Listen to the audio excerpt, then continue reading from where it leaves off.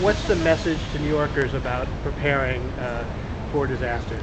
You know, as much as this city is probably, when you look across the nation, got more resources in a disaster, we know that if you haven't gotten ready, you need to get ready.